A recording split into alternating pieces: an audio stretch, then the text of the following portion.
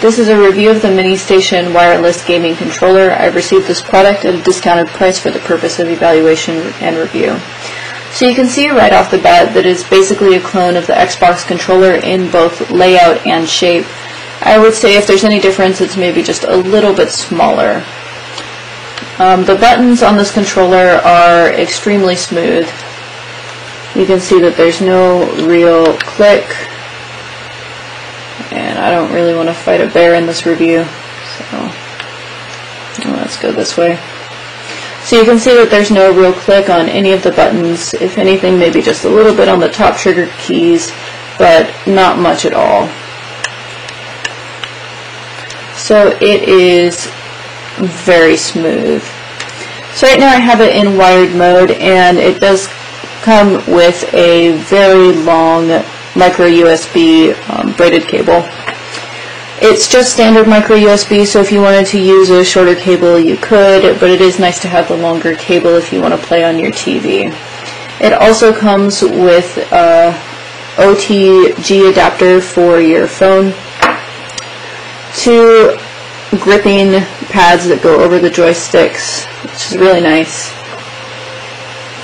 and of course the wireless dongle. So I'm going to go ahead and move it into wireless mode, and before I do that, I do want to mention that it does work in wired mode without the batteries. So the batteries go in this top compartment here. You can see the cover is completely removable, so that's just something to note so you don't accidentally misplace it.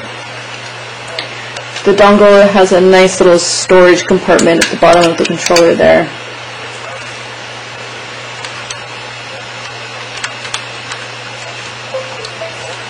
So once you plug that in, you wake the controller up with the middle button, and it shows the connection as well as the gaming mode, or the controller mode. So one thing to mention about this controller is that it does come in the de-gaming mode automatically, and it is the XInput, and I'm probably pronouncing that wrong, but it's the XInput mode that is compatible with most Steam games, most Android games, most of the modern PC games today.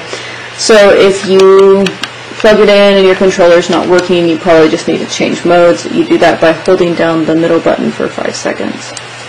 And then your controller is nice and functional again. So you can see on the wireless mode here, there's no real lag. Once again, really smooth gameplay. So there's a vibration feature on this controller as well. However, it is very minor. It's a very, very low rumble. So that is the MiniStation wireless gaming controller.